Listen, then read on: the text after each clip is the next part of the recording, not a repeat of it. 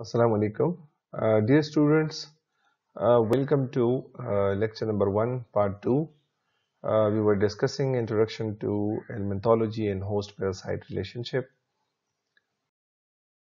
So the lecture outcomes or the outlines of today's lectures are introduction to Helminthology and host-parasite relationship. And lecture outcomes are, after watching and listening to this lecture, students will know about Helminthology and host-parasite relationship.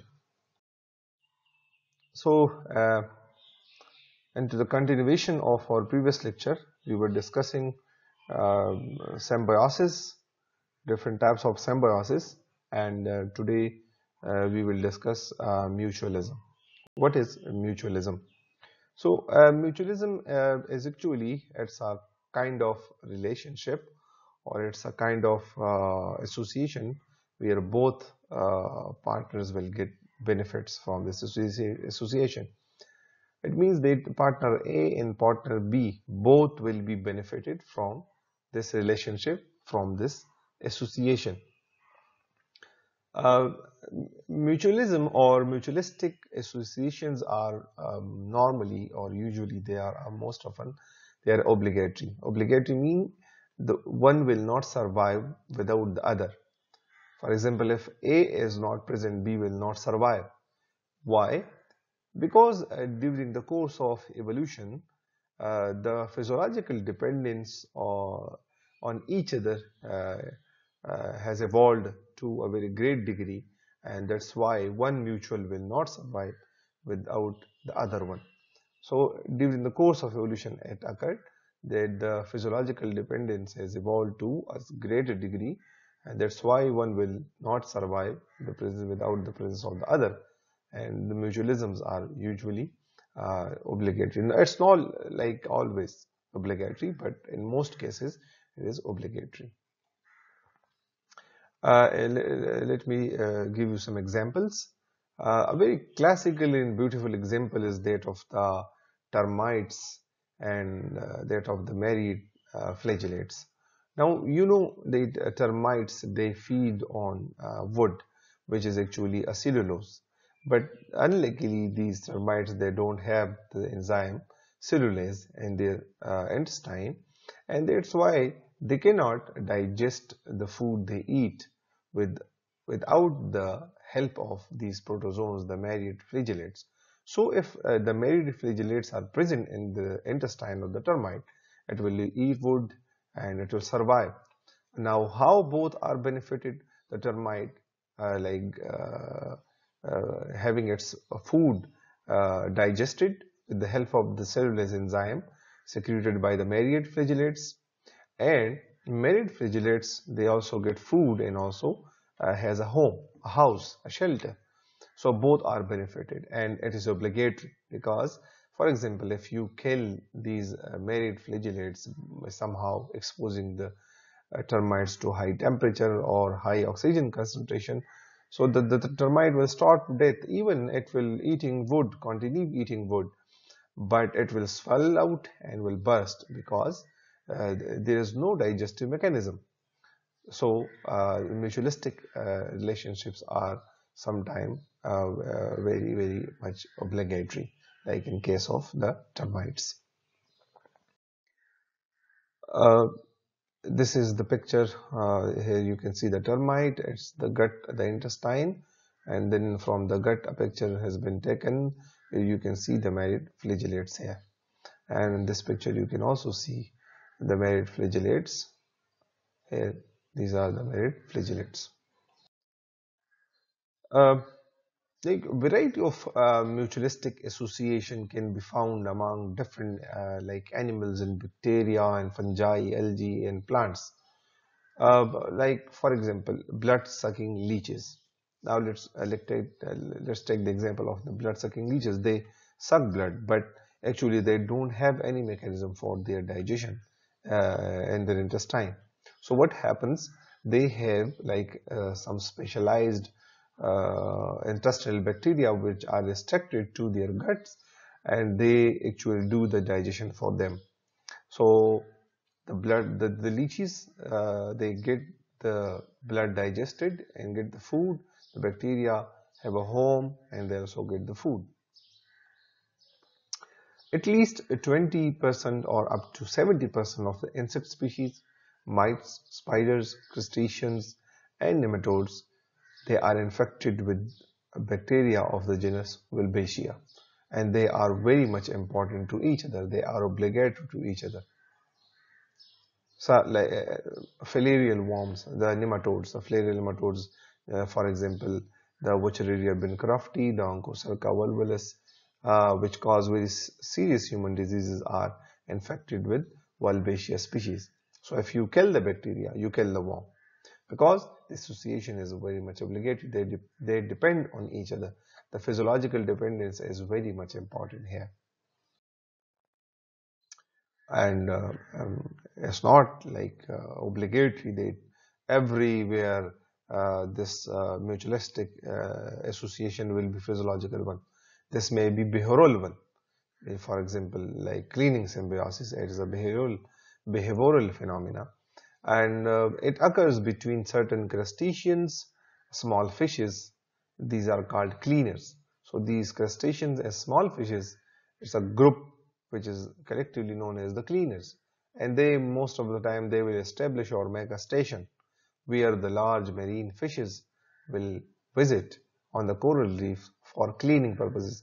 Just when our car get dirty, we get them to service station for a car wash, or we go for a haircut to the hairdresser shop.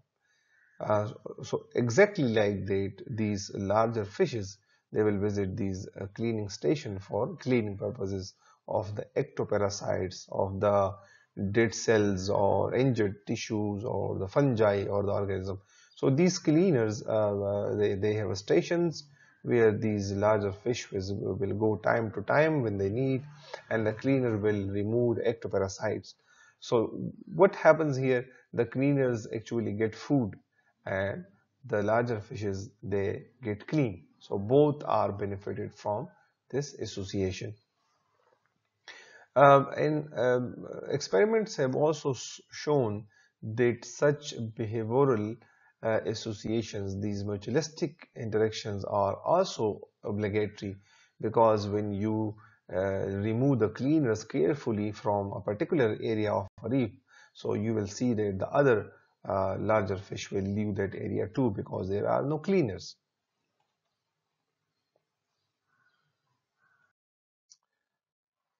Here in this picture, you can see this larger fish. It is like being cleaned by this smaller crustacean. And in this picture, you can see this larger fish. The smaller fish is like cleaning the larger one. So this is the cleaning symbiosis.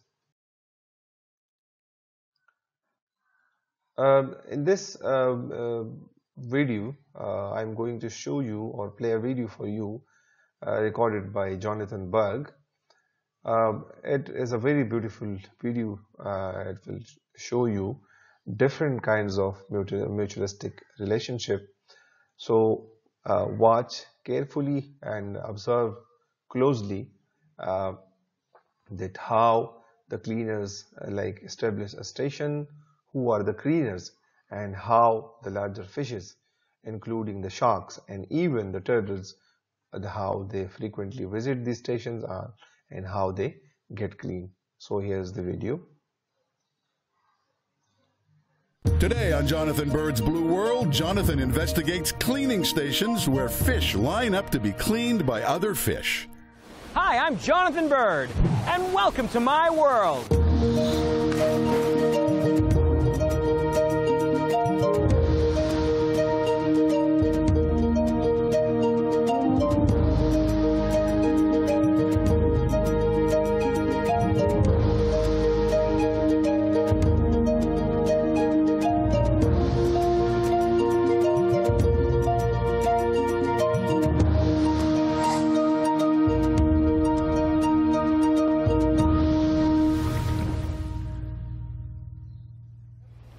Fish never need to take a bath because they live in water, but they do need to get clean. Instead of using soap, they rely on the assistance of another animal. It may come as a surprise that fish even need to be cleaned, but this fish is the get cleaning cuts station. and scrapes in the course of smaller everyday fishes are life. there, The and the cuts larger get fishes, infected they and itchy. have Parasites frequent visit sometimes here. irritate They their get skin cleaned by too. these smaller fishes. You So can even see a fish they are needs a biting little on their skin skins. care. So they are not actually biting on the skin, they actually remove the ectoparasites and the That means a trip injured to a tissues. cleaning station. This is a place on the reef where one kind of animal cleans another. Cleaners are usually small fish or shrimp. Larger fish come in to get cleaned and wait for the attention of the cleaners. Sometimes fish even open their sensitive gills to the cleaners. Like a beauty parlor downtown, the cleaning station is a popular place. It keeps the cleaners busy from dawn to dusk with a steady supply of customers. When the cleaning station gets busy, customers have to line up and wait. Sometimes service can be downright slow.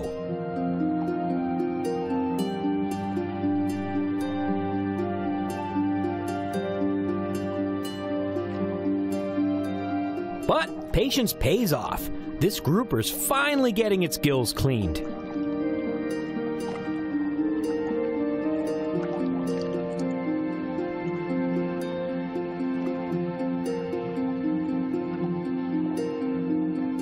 Cleaners are so important that even top predators like barracudas won't eat them, but line up and wait for service. This is mutualistic symbiosis at its best. Not only do the larger fish get cleaned, but the cleaners get a meal. They eat the parasites and dead skin from the fish they clean.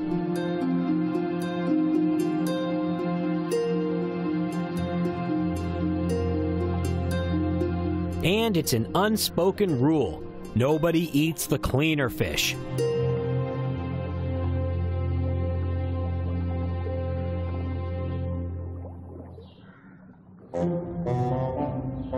On the Great Barrier Reef of Australia, there lives a rather large fish called a potato grouper. You can probably see the resemblance. And they're big. This one is off to the cleaning station, where a cleaner wrasse picks its nose. Talk about service. But the grouper doesn't really want me to watch.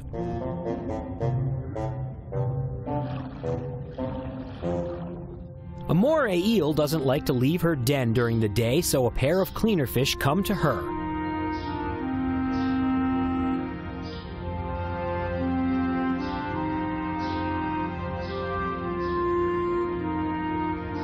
But sometimes the plucking of parasites hurts a little.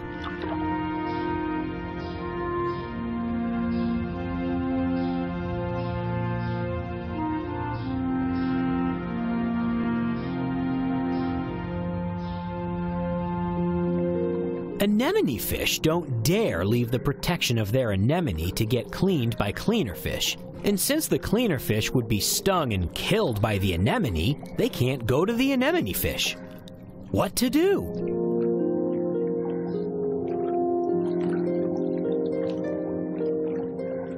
In this case, a cleaner shrimp lives in the anemone with the fish, ready to spring into action whenever a fish needs cleaning.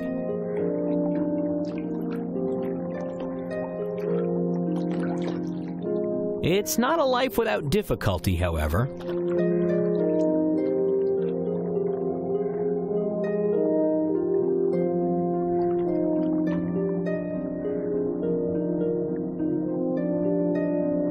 But fish are not the only animals to get cleaned. Sea turtles, manta rays, and even sharks line up for the services of cleaners. On a reef in the Philippines, a thresher shark with a tail as long as its body comes in from the open ocean to circle around its favorite cleaning station. Every morning, the sharks come here early for their cleaning.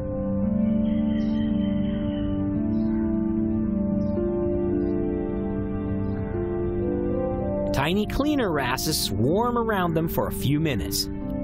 When the sharks are finished being cleaned, they leave the reef and swim back to the open sea. Nobody knows where the threshers go, but they'll be back to this very cleaning station tomorrow morning to be cleaned again.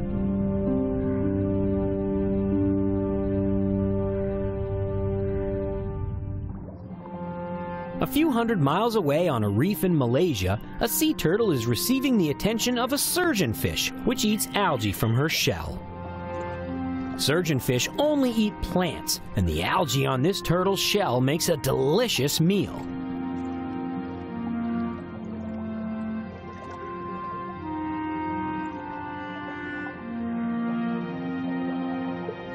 And since all that algae can slow a turtle down, the fish is doing the turtle a favor by removing it. Everyone gets something out of this deal.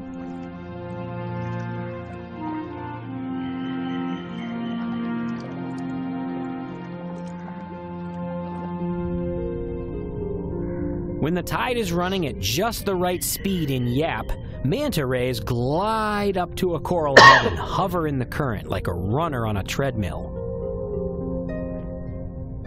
This allows them to maintain a spot right over the cleaning station so they can enjoy the benefits of cleaners as well.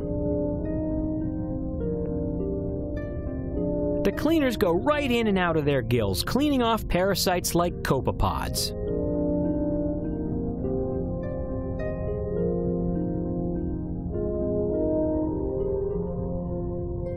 But of course, the real question is, can I go to a cleaning station? I don't look like a fish, but it's worth a try. I find a nice anemone on the island of Bonaire with a cleaner shrimp looking bored with no customers. Maybe my hand will look like a really pathetic fish.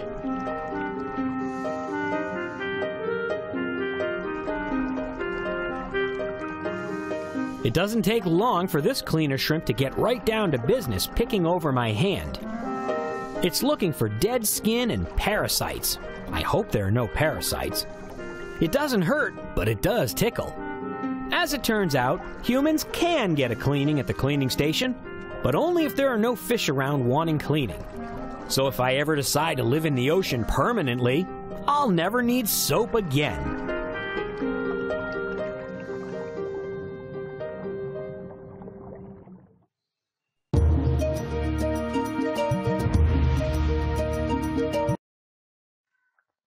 And here is another video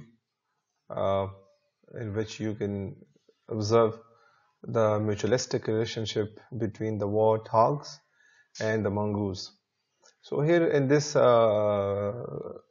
association, the warthogs, like they have ticks, they are heavily infested with the ticks, and the mongoose will come and will clean these warthogs of these ticks. So in return, the mongoose will get a very good proteinaceous meal, a healthy meal, and warthogs will be cleaned from such ticks. Warthogs are a common sight around these parts, and they're not to be messed with. Their tusks are formidable bits of hardware, used to fend off attacks by predators such as lions, and also fight between each other. They are very powerful pigs in these parts, a power that shouldn't be underestimated.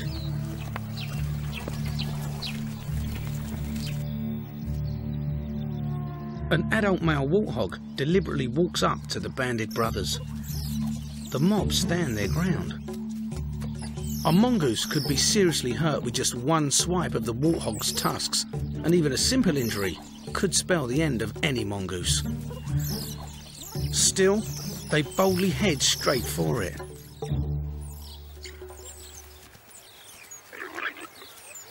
As it turns out, they run a bit of a racket with the local warthogs on the way up.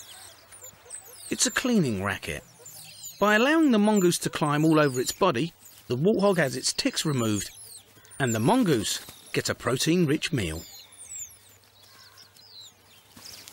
Although the family do have to watch out for 100 kilos of falling pig every now and again. This is a unique symbiotic relationship between two mammal species, and one which benefits both parties.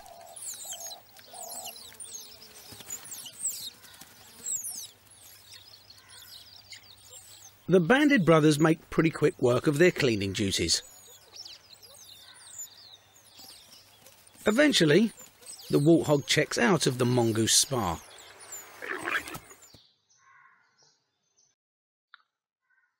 There is one other example of the oxpecker. It's a bird, and the rhinoceros.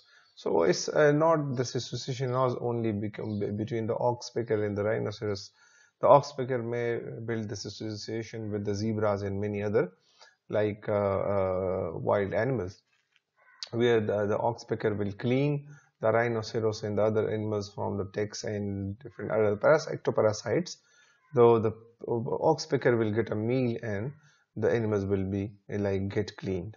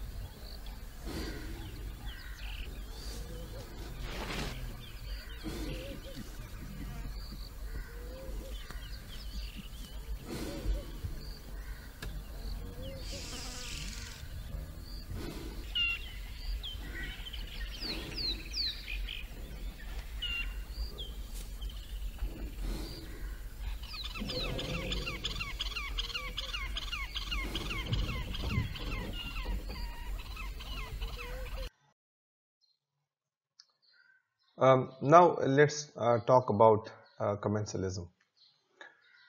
So commensalism is actually eating at the same table. One partner benefits from the association, but the host is neither helped nor harmed.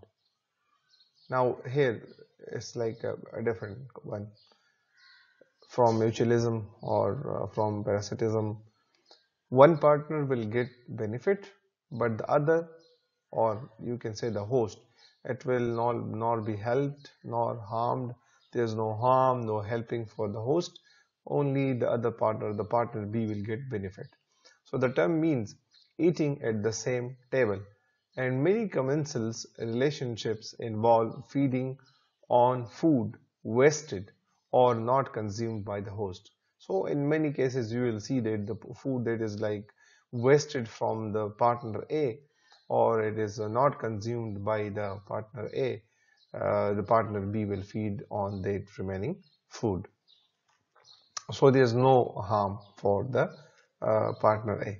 Like pilotfish, Nectarus species, and Remoras echinidae are examples of commensals. So a remora is a slender fish whose dorsal fin is modified into adhesive organ, a suction organ, which it attached to the larger fish or a turtle or even a submarine. So this remora will attach its slender dorsal fin, which is modified into adhesive organ, and with the help of that adhesive organ, it will attach itself to the larger fish, to a turtle, and even to the submarine. So what happens? The remora gets free ride. Number one, like it will get the free ride. So there is no problem to the partner A, and the scraps of food from the partner A will also come in to the remoras, and remora will get the scraps of the food and also the free ride, but it does not harm the host or rob it food. So there is no robbing of food and no harm to the host. Some remoras are however mutuals. So as we saw many remoras in the video, the Jonathan Bird video, where most of the remoras were like mutuals, but some are like commensals. So because they clean the host of parasite in copepods, so they are mutuals, but here they do not do this business. They do not clean the host of parasites and like copepods, nothing. They just like attached itself to the bodies, get free rides and the scraps of food.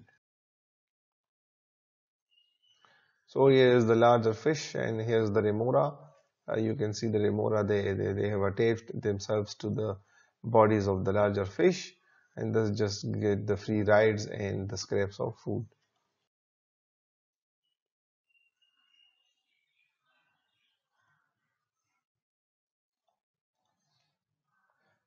Like here in this video you can see these remora, they are attached to the body of this skates in the race. So they are enjoying the free rides. You can see them, I think.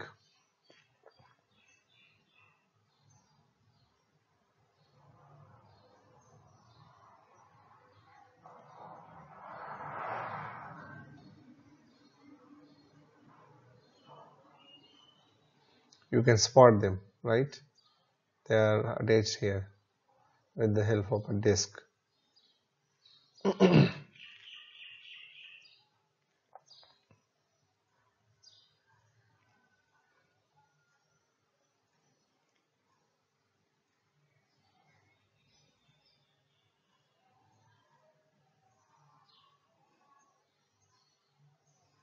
So here what happens, they get the free rides and the food wasted by the partner or the host, they are eaten by them.